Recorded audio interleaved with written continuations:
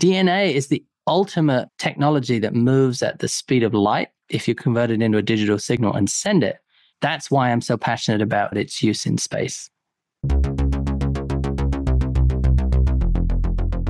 Erum, what's up? Hey, Karl. There's lots going on all around the world. How are you? Good. I'm glad that we're settling back into a rhythm. You're in India, I was in Paris, and now we've been hard at it. No travel for a little bit.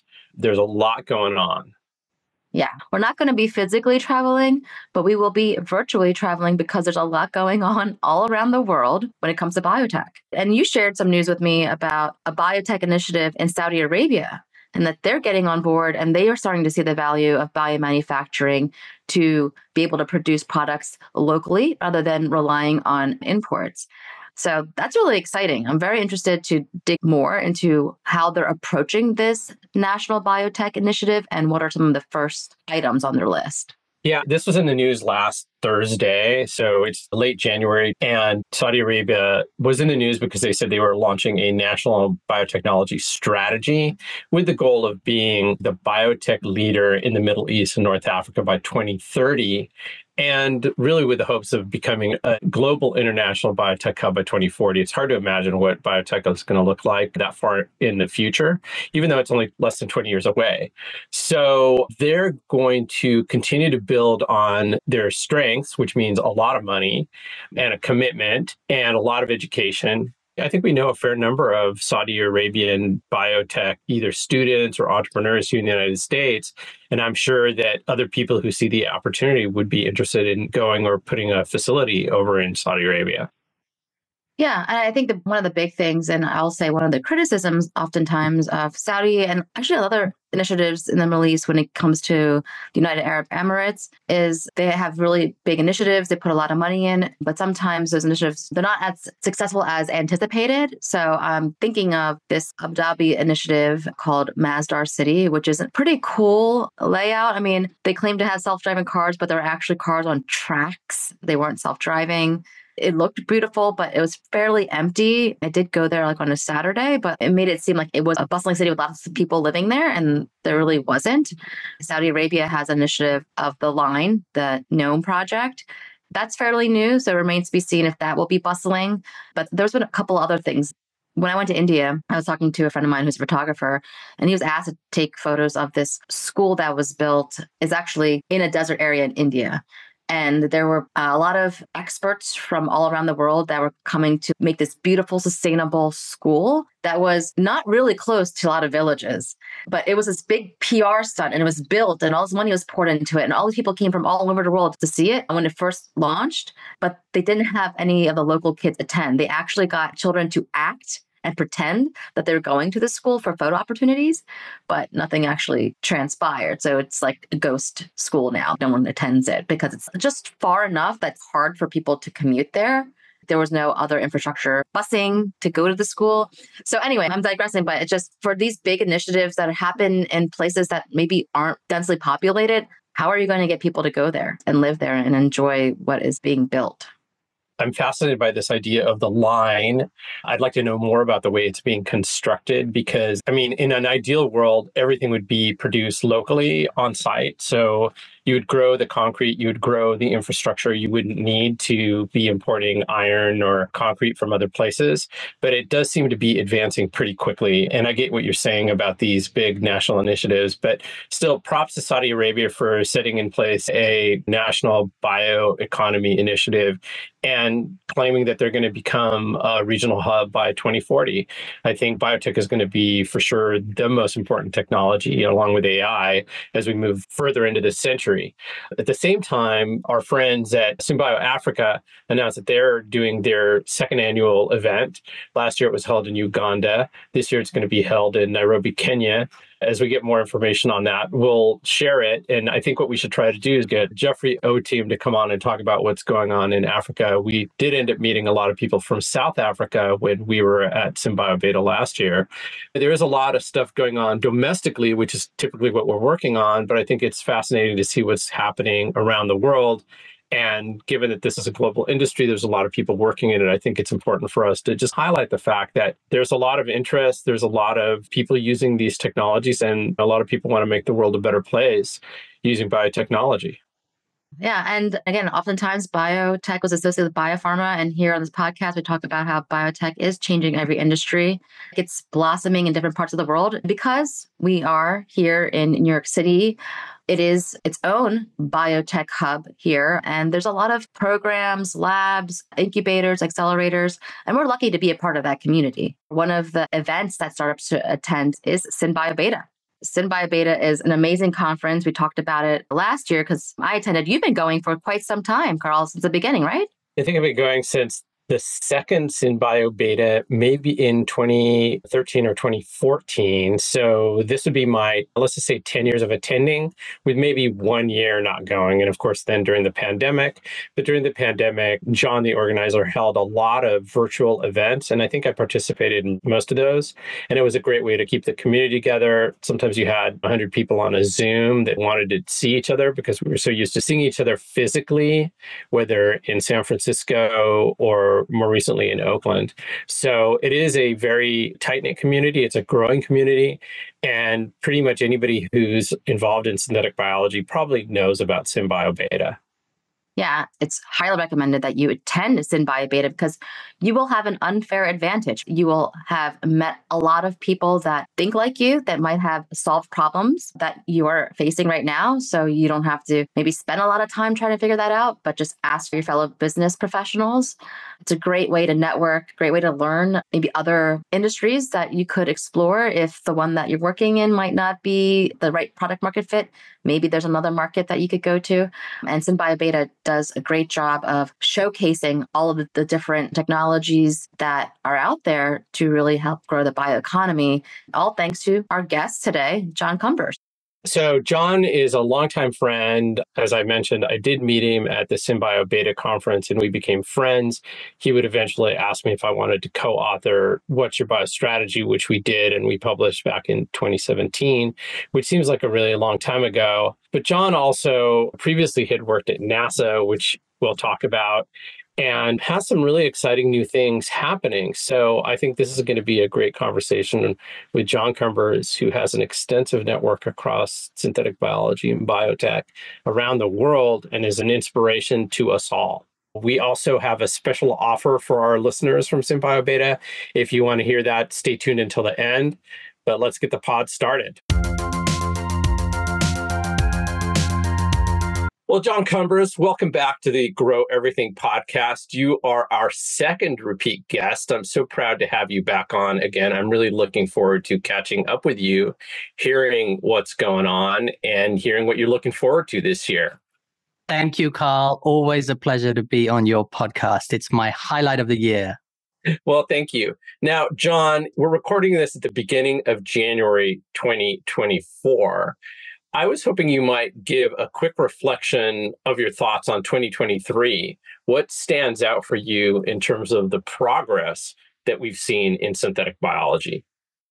Well, I got to say, thank goodness for the government, because the private investment sector is still in a whole world of pain. Now, you could say that the government is causing that with their high interest rates. You could also say that the government saved us all through COVID. So I'm glad that there's a strategic initiative in the US to support the bioeconomy and decarbonize our manufacturing industries, renature our manufacturing industries using biology and biotechnology.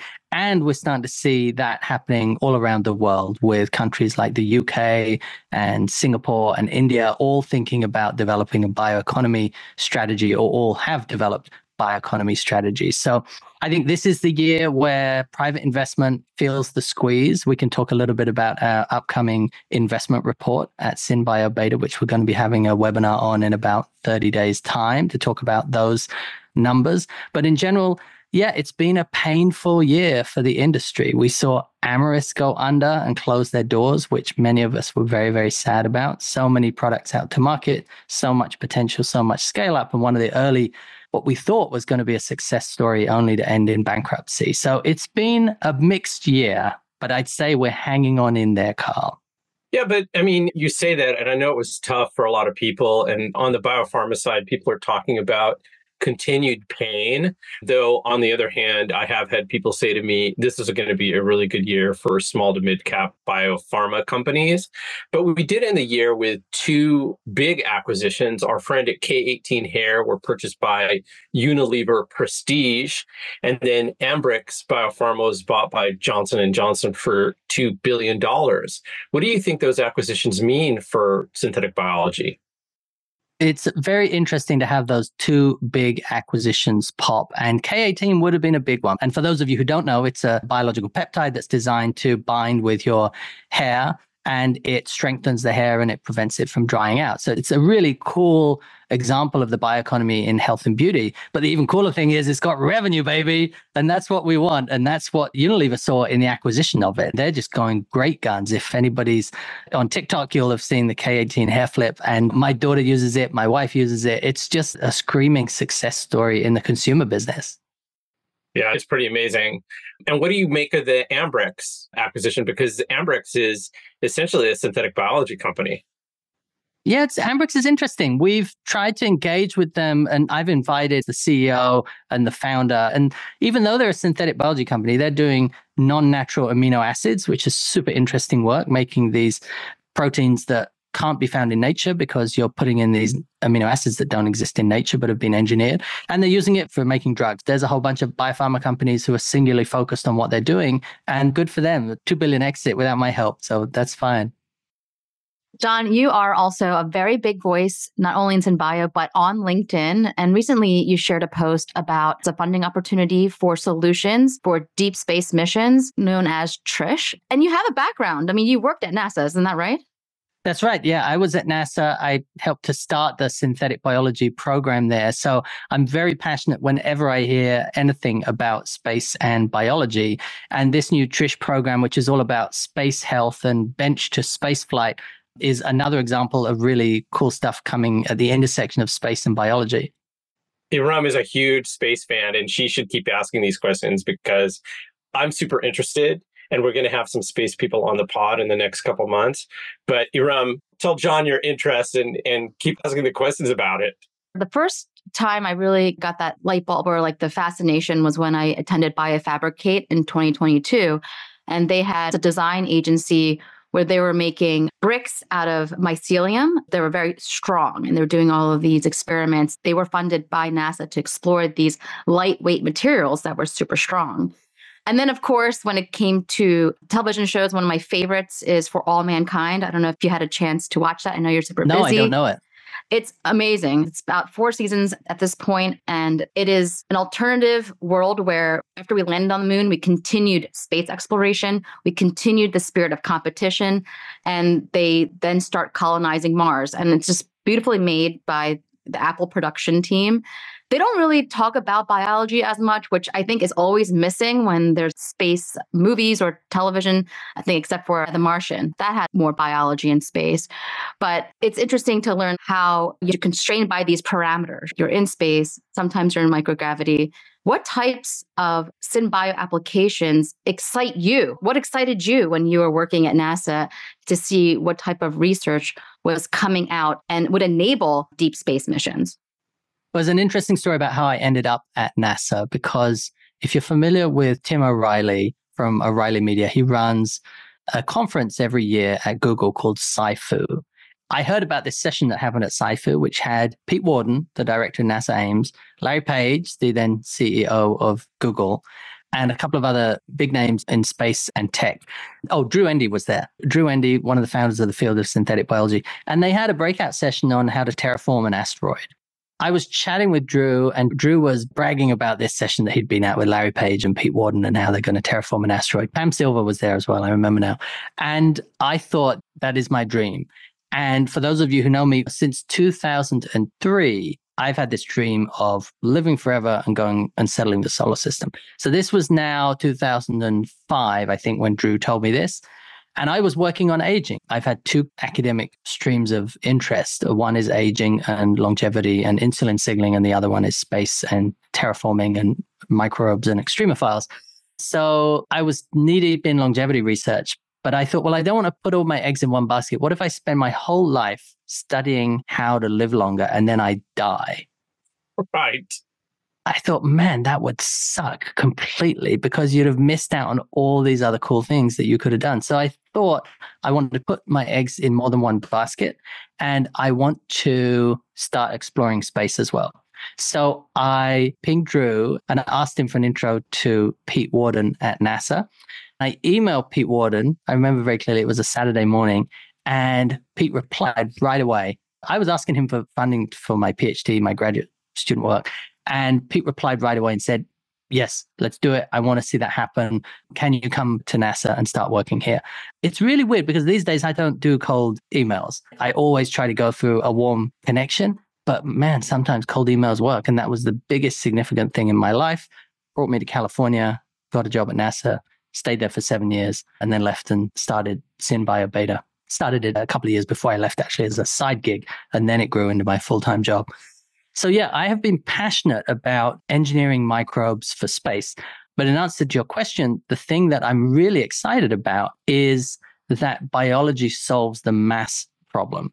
The mass problem being that it still costs $25,000 a kilogram, plus or minus, to send anything into space: water, food, materials, drugs, people. SpaceX is bringing that cost down, and that's great. That's happening right now.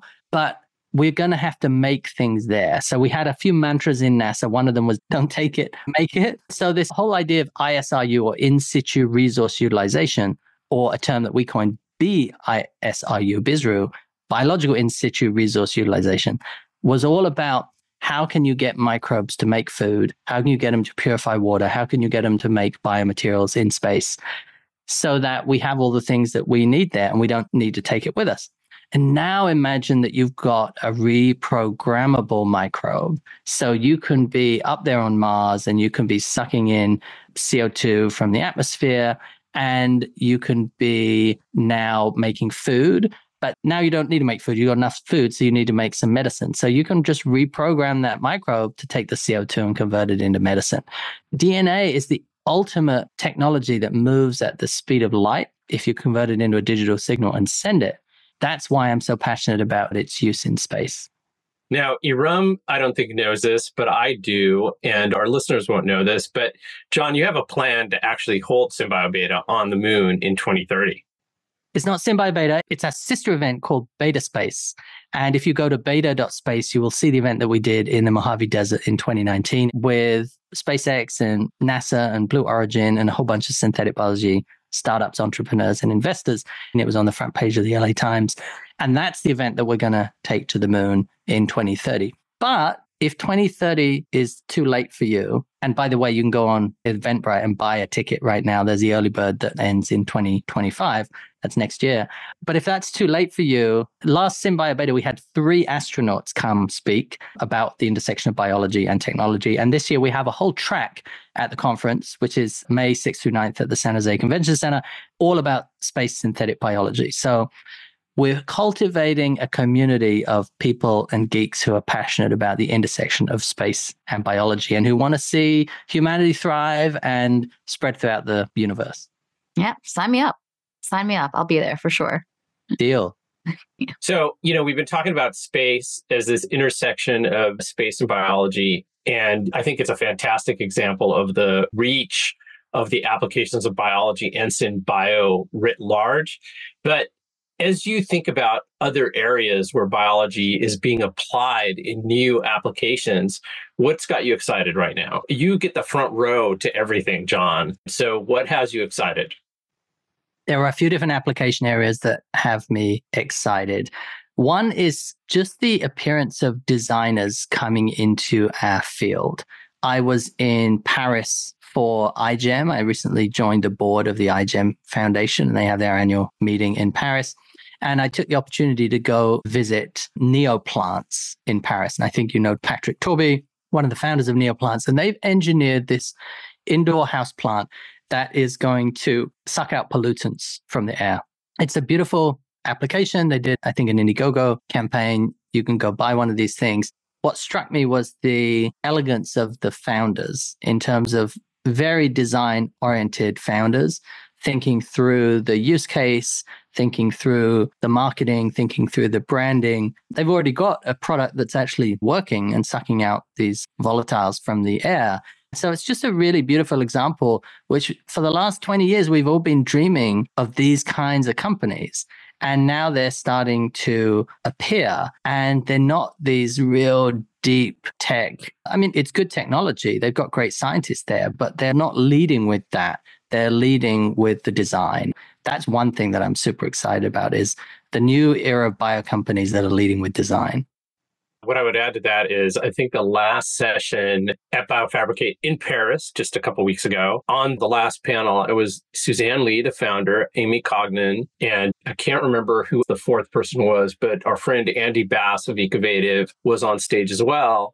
One of the things they said that they had surprised them was also that the profile of the CEOs of the companies that they were seeing at BioFabricate were less the scientists and more designers who are being able to use the technology without necessarily having to dig into it in a way that us geeks and scientists would, but being able to use the technology as an enabling tool to create a product that solves a very specific problem in the marketplace. I agree. The plants that were designed, did they actually make the plants or was it just more of a theory? Yeah, they're in the office. You can go see them. And what type of volatiles are they sucking out there? It's a good question. I can't remember, but if you go on the website, you can see. And did they engineer the plant that way or did they do? They have. Yeah, they have to engineer it. Yeah. Because we've been seeing a lot of high throughput mutagenesis to get around the genetic modification of plants because of regulations. So I was always curious to see other approaches to biotechnology that's not necessarily engineering. When you're using like CRISPR or chopping things up and moving it around, you're actually coaxing it to have different biological properties.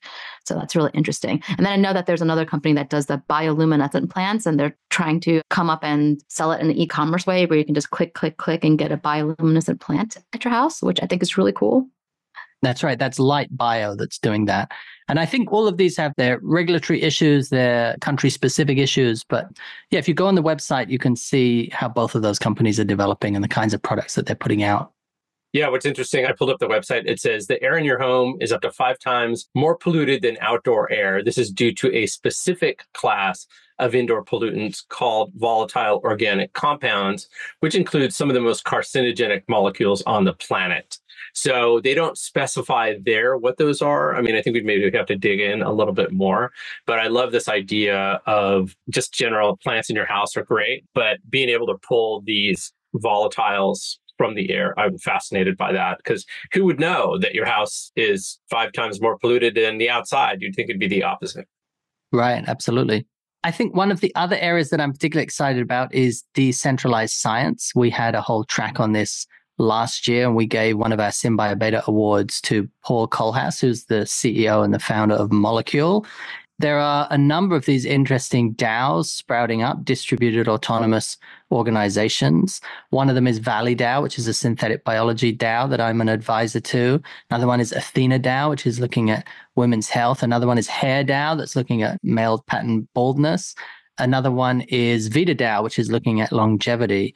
This intersection of decentralized science and the way that it can use blockchain to distribute the value of the research that's done at the early stage of a project and value the research, value the publication of the research, value the peer review of the research, and then value the investors and create a return for investors that are putting money in. So I think it's the future. Everything is going to be turned into a DAO at some point in the future, including our democracy, which I'm very passionate about as well. It's like everybody's using CRISPR. CRISPR started 12 years ago. Now everybody's using it. We don't really talk about it anymore. I think it's going to be the same for DeSci. Everything's going to become decentralized. But I love when you find these niche communities, and that's what I think we're really good at SynBioBeta is finding these new niche communities and then promoting them and growing them. And so this is one of those that I'm very excited about. And John, on that same topic, after we had interviewed you, you held an event in Montenegro, which brought together some of the most impressive thinkers in SynBio and blockchain. And I seem to remember Drew was in conversation with Vitalik Buterin, the founder of Ethereum. But the concept was based on this decentralized state. What should our listeners know? They should know that the next 50 years is going to see a whole lot of turmoil in terms of nation states.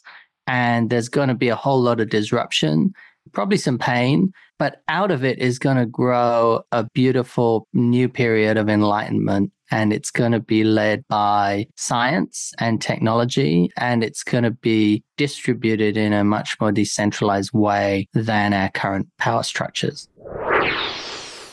Hi, a quick shout out to our sponsor, Messaging Lab, the force multiplier for biotech. Your biotech company is making the world a better place. You know that, we know that. But does the world? There's a big reason why some biotech companies attract investors, sign up customers, and get attention. That reason is strategic communications.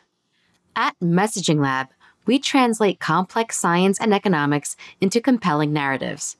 And we have done that for the most successful biotech companies across healthcare, agriculture, personal care and beauty, materials, and the list goes on. We're here to make sure your ideas not only get heard, but resonate with your audience. So if it's time to amplify your company's voice, visit messaginglab.com to explore how we can elevate your story and grow your business. That's a very beautiful vision. I hope that is what unravels. We have talked to a few DAOs, and we talked about it a little bit in the earlier episodes, but I know you've been keeping your finger on the pulse of these communities. But of the DAOs, which one has the largest community versus which one has made the most impact? Because I know that most of them are fairly new, but any progress on size and impact of the DAOs? Certainly in the DeSci space, VitaDAO is the biggest. I'm not sure the market cap these days. Crypto's going up again, but it was at one point, I think, $60 million in the purse that they could then allocate to different resources.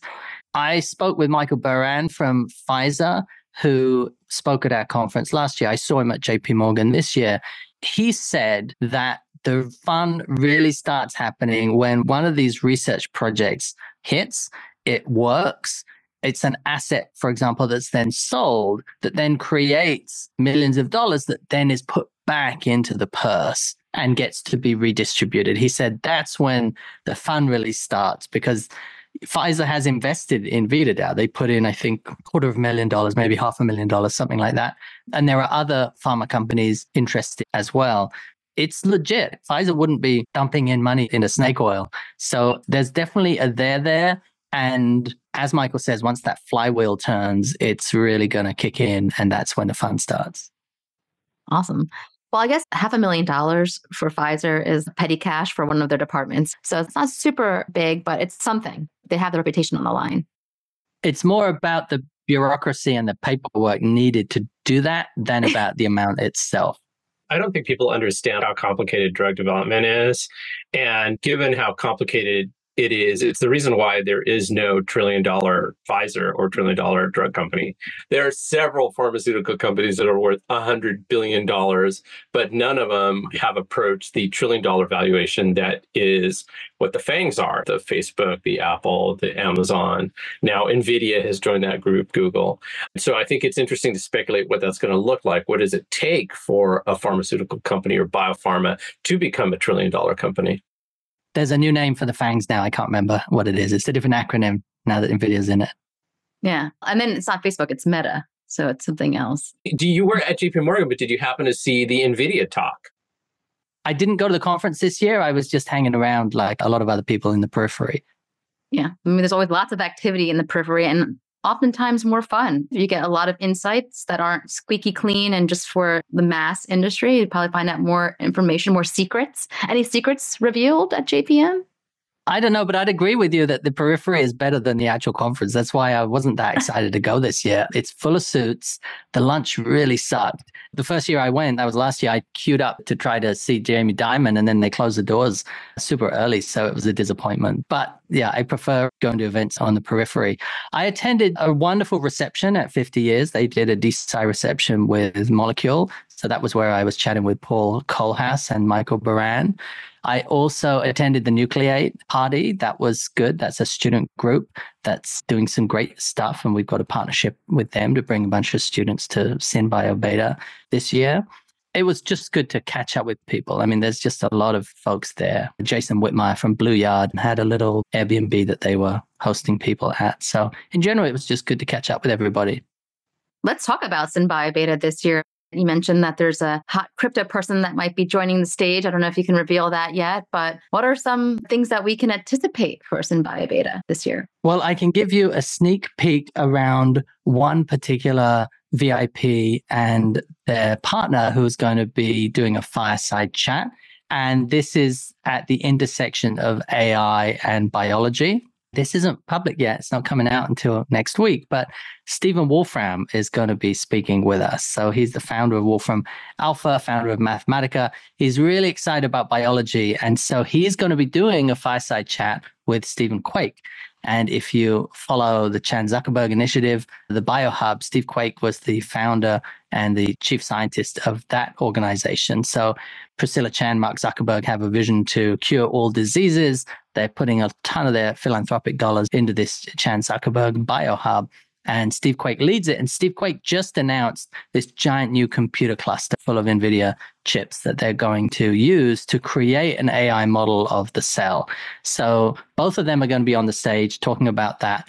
I think about 50% of the talks at SynBioBeta this year are going to have some AI component in it. It's just crazy how everybody is just looking at this as a new tool and not trying to understand how they're going to use it. Yeah, there was a lot discussed last year. So there's going to be a lot more this year, sounds like. But it'd be nice to have like an AI map. And where is it successful in the grand scheme of biology or biotech development? Is it protein engineering? Where is AI really succeeding today? Where does it need more support?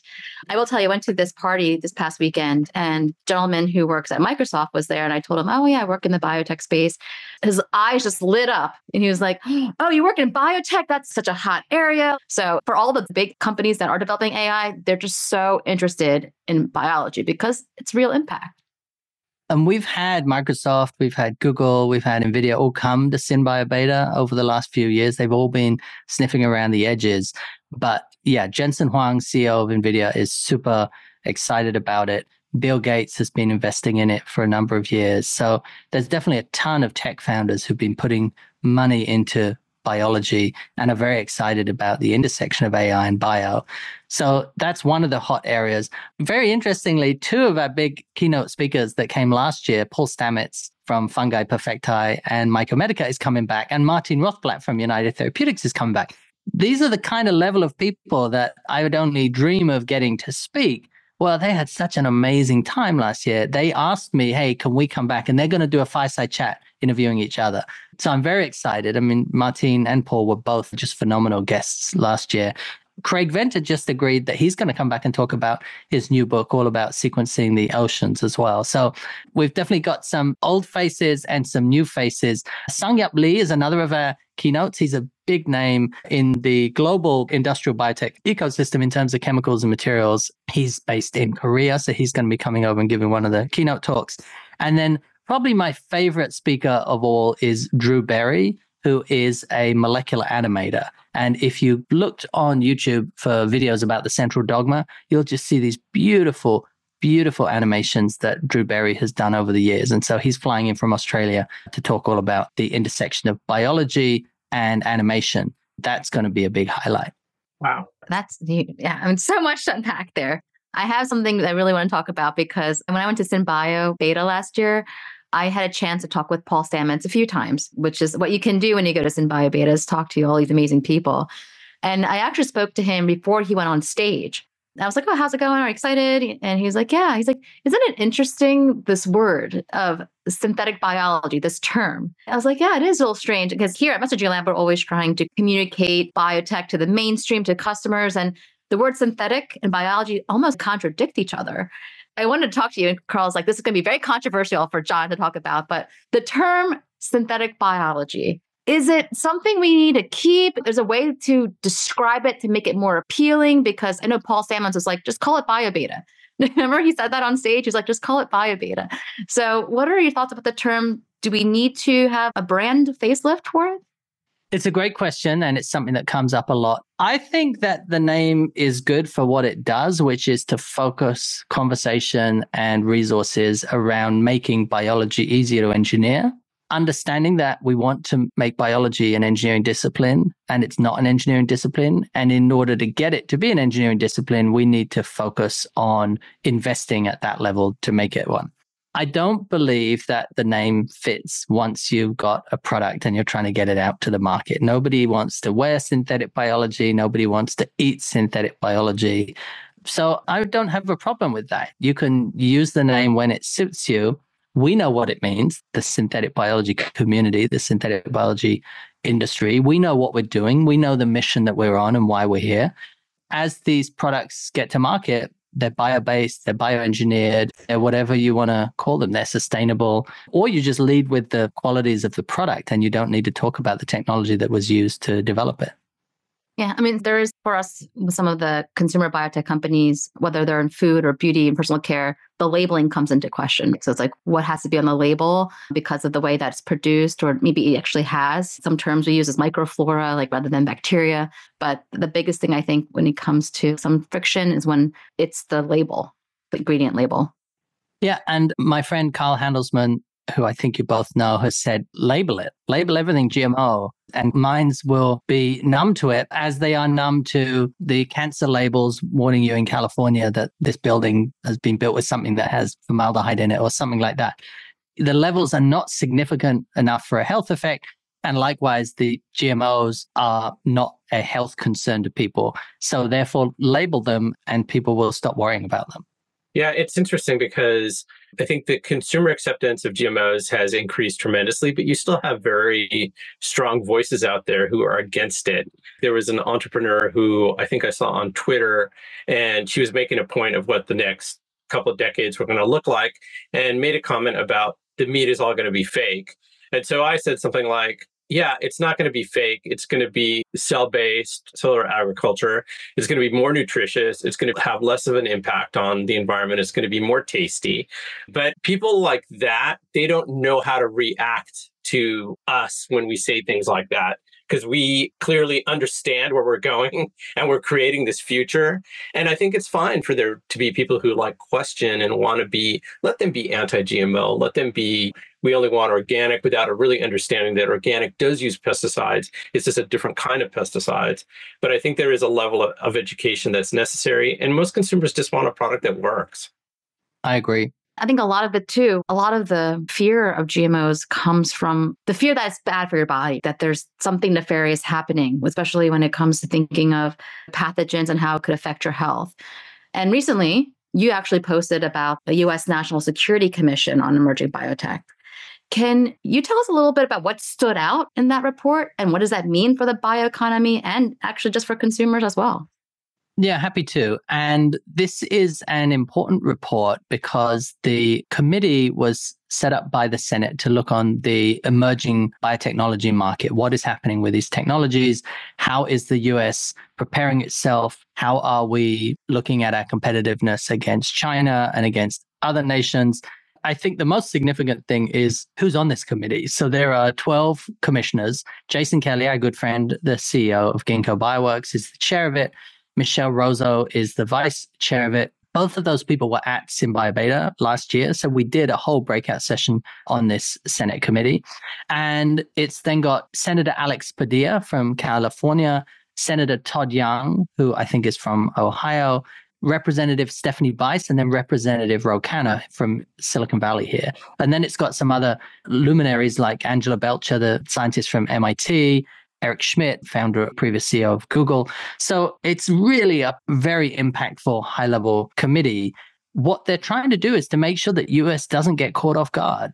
And it's a real sense that we've been caught off guard on semiconductors, on 5G technology, and that China is really good at central planning of their economy and being like, that's the area we're going to go after. And they've pointed at DNA reading, DNA writing, DNA editing, and they're like, gung-ho, this is what we're going to do. If you go buy a piece of DNA right now, you're probably buying it from a Chinese company. That's the cheapest out there right now. They have a large share of the global market. The report talks about stopping playing defensive and starting playing offensive in terms of our economic strategy. And it also talks about legislation that they're proposing, that you can go and download this report and look in some of the details around it. So I think it's a really good sign for the US in terms of national competitiveness. It also talks about bioliteracy, which I think is a really important topic, which it says the majority of people in the US can't tell you how a gene relates to a protein. And that if we want a workforce that's able to adapt to the next 100 years of biology, these are the kinds of things that we need to be investing in. Yeah, I think that's super interesting, John. And I know that you're a global traveler. You've been all over the world. You did a couple of events in China many years ago. What do you see as being a competitive advantage that we have over, say, a China who has this centralized planning and investment happening? And I hate to say, what's our advantage, US versus China? I think we have a planet of people that cooperate with each other. Scientists cooperate with each other regularly. But from that kind of industrial point of view, where's the US advantage? It's a really good question. I used to say that it was in the entrepreneurial drive of the economy. However, I don't believe that is a slam dunk anymore, because some of the Chinese entrepreneurs that I meet, 2 of the 3 founders of Allurius are a company that's like Ginkgo Bioworks, but they're based in China. They were at SynBioBeta this year. They were one of our exhibitors. They are just some of the most creative entrepreneurial people that I've ever met. And I look at them and there's so much passion and excitement in their eyes for what they're doing. One of them gave me as a gift this year a Lego pipette to give to my daughter. And he just made it and boxed it and has a website where he's selling these Legos. It's that kind of let's just do it attitude, which Silicon Valley is full of that kind of attitude. That's why I love living here in the Bay Area, because it's got that culture to it. And I think Shenzhen has that culture to it. I think Suzhou near Shanghai has that culture to it for the bio entrepreneurs. But it's not a slam dunk that that's a differentiating factor anymore between the 2 economies. I haven't really come up with a new thing that says this is where America is going to be able to compete. I'm an American citizen now, born in the UK, and I get it. I get the sense of freedom and rights and individualism that this country has. Only in America, and he wasn't born here, but Elon Musk, that kind of person who's like, I'm going to think big, I'm going to think differently. Steve Jobs, Bill Gates. I mean, that is American dynamism, is the technology, starting a company, investment, capital markets, the greatest capital markets in the world. Now, having said that, I haven't been to China in 4 years. So it's going to be really interesting to go back there. One of our sponsors just invited me to give a keynote at their talk, TJX Bio. They're a competitor to Sartorius making fermentation equipment. And they just invited me to speak. I can't make it, unfortunately, but I am itching to go back to China and do an event there and see what is going on in the world. Erum just came back from India, where she did a bit of a biotech tour as well. I don't know, Erum, do you want to give John your 10,000-foot view of India and what you saw? And John, your take on that? I didn't see as many biotech companies as I would like to, because it was a family vacation. So I couldn't just be out the whole time. But of the founders that I spoke with, they were early stage founders. They had laboratories, but they didn't have it as zooped up as, say, like Alexandria Center. They didn't have all the full automation, the new bells and whistles and new bioreactors. They didn't have all of that. But they also are democracy. And one insight that was really interesting that they were talking about is that, look, both in India and the US, you have private companies that are trying to make it, trying to get some money and support from the government. And it's just hard to rally the troops. It's hard to get everyone aligned. And like you're saying, in China, they just have the initiative. All the money is going to where it needs to go. There's no debate on what needs to happen because there's clarity. And then there's the 5-year plan. They have those resources. They have the money. Pretty much, there's like no other thing you need. I mean, obviously, you need the vision. You need the technical know-how. I think all those countries have all those types of people, but it's the money, it's a government, it's a regulation. How do you incentivize all of these entrepreneurs? How do you take the roadblocks out of their way? When the biotech founders in India and the biotech founders here in the US kind of commiserated on that. They need some more resources and they're just not necessarily getting them. And which city were you in?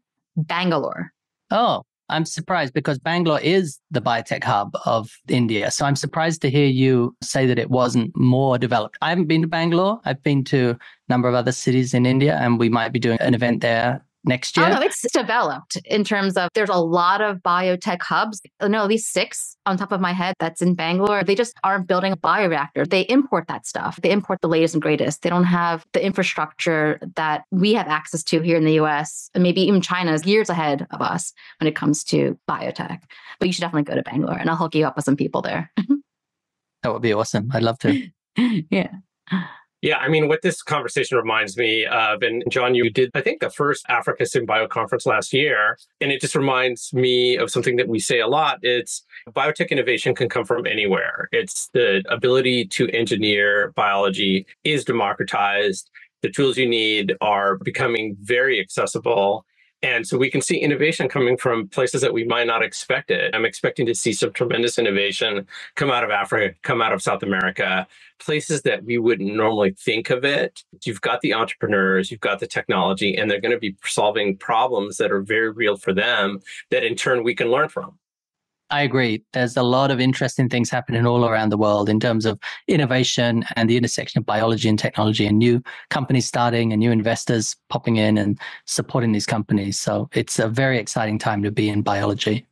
Yeah, I mean, I think I was saying to Erum the other day, it's like, look, we're very lucky to be part of this community because we know people everywhere. I think the only places where I feel like I'm under indexed when it comes to people in Synbio is Central Asia. I know an investor from Kazakhstan, but I don't know anybody who actually is on the ground doing Synbio there. Just like I don't know anybody in Turkmenistan or Uzbekistan, those places. I'm sure they're there. We'd like to have them reach out to us, reach out to John for SynBioBeta because we want global coverage. Yeah, SynBioBeta Tashkent, I think, has a good ring to it. It does. It does. So in our last interview, we asked you a question and we asked, if you were to start a biotech company today, what would it be and why? And you said, if you remember, is an oral microbiome company where you could create a pill or some type of mouthwash that would enable self-cleaning of your teeth. So if we were to give you $50 million today, would that still be the company you would start? Or would there be something else based on what you've learned over the year? I just found out about a company called Lantern Bio here in the Bay Area that is doing exactly what I wanted to do, which is engineered microbes to break down plaque in your teeth. And you can find out about them. They're going to be at SynBioBeta this year. Lantern Bio, Aaron and Leonid are 2 of the founders. They're doing it. They're taking some tech that came out of a university in Florida and they've licensed it and it works. So I'm pretty excited about that company. So I definitely wouldn't do that one. What I would do is actually, and I can break this, you're the first to hear about it. I just incorporated a new company this week. We just signed the paperwork on it. And it is called Biological Enlightenment Studios. And we are making a Pixar-style animated short that is going to popularize molecular biology. Excellent. Oh, wow. So if you think about the Senate report that we just talked about, they talked about the need for bioliteracy. Well, 1 in 100 people could tell you how a gene relates to a protein. But after they've watched my animated short, that's going to go to 80 out of 100 people. It's going to be the next Pixar animation studios. You heard it here first. And I'm very, very excited about it. Congratulations. That's great news. Thank you. That's awesome. That fits perfectly with the Pixar Disney trope. I forget all the names of these, but there was one about mental health and there was a character for each mood. Oh, yeah. Inside Out. Yeah. Yeah. Inside Out. Yeah. But there could be a character for each part of the central dogma. Who's the DNA? My gears are turning because this is such a cool idea. And congratulations. This is awesome. Thank you. And Inside Out 2 is coming out this year in the summer. We're already excited to watch it. It's one of my favorite movies. I don't watch a lot of movies. I've watched Inside Out maybe 10 times. It's phenomenal. And I have 9-year-old and 12-year-old kids. So we've got a big TV now that we watch a lot of these kind of movies on. But they all get it wrong. I was watching one with Will Smith in it a couple of days ago, and they were talking about genome engineering. And he said, well, I engineered it with a CRISPR Cas9. And I was like, oh, so close. Cringe. Yeah, exactly. Of course, Cringe. it's Cas9. But yeah, it was super awkward.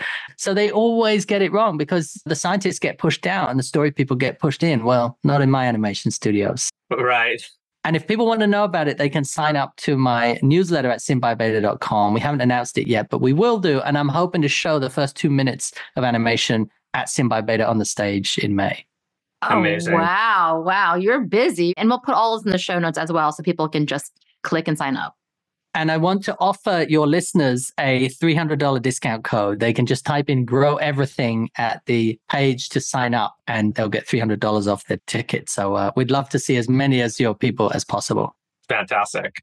I mean, it's hard to believe, but we are in the 60s now in terms of episodes.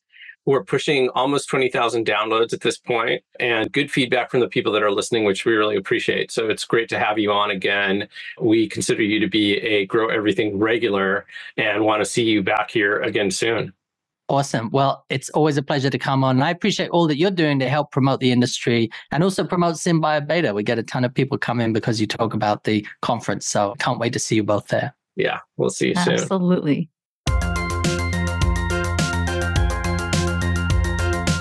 Erum, what did you think? You've known John for a while, but you had never attended SynBioBeta until last year. What was your impression of the interview and what was your impression of SynBioBeta? John is just a fun person to speak with. Not only is he funny, he has a different perspective on things, but he's also very knowledgeable. It's just great to talk to him because he sees everything that's going on in Synbio, biotech, even in what's going on in different government initiatives because he is involved. So he's a wealth of information and a joy to speak with. And I just really commend him for sticking to SynBioBeta and being devoted to developing this community. It makes our jobs easier because we meet all these fascinating people when we attend SynBioBeta. Yeah, absolutely. John's a great person and he has created this tremendous network. I've heard someone say that the reason why synthetic biology is as successful as it is in the United States is because of John. And had he stayed in the UK, for example, the UK would be a much bigger powerhouse when it comes to synthetic biology. Not that they're in any way slackers. We do see a lot of very interesting companies coming from England, and we hear about new ones starting up all the time. So I'm very excited for that. But I love being around John. He's very inspirational, and he's a great person to know. I love the fact that when I brought up the oral microbiome company, because I was just curious to see if that was still on his mind. And how funny is it that there is a company that is out there focusing on the oral microbiome and they're coming to SynBioBeta. If you dream it, it will happen. Wouldn't it be awesome if that company had listened to our episode and was like, that's a cool idea. Based on all of our research, we could do something like that. Let's just start it. Right. If you've started a company based on something you've heard on Grow Everything, please let us know. We definitely would love some founder shares. That's the dream. Ideas are very easy to come by, hard to execute. So the company will have their name in the show notes. It's escaping me right now. And we'll keep tabs on them. When we see them at SynBioBeta this year, we will definitely talk to them, interview them, and see what they're up to. Oral microbiome, that's awesome. I also love the fact that John started an animation studio to help explain biology better.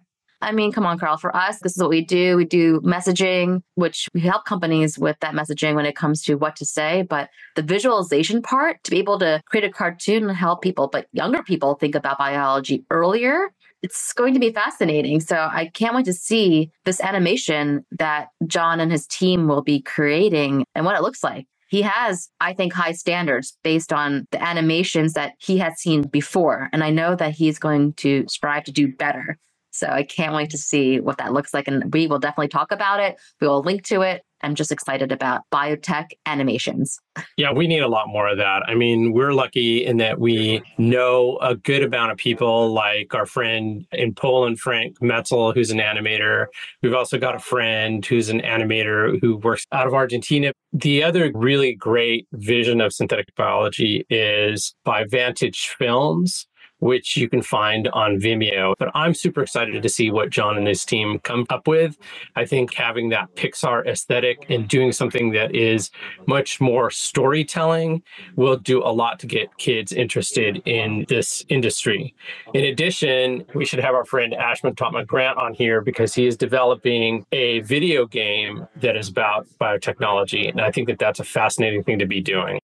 Yes. Yeah. Those are amazing forms of engaging communications, I'd say. So the more we can have that, the better.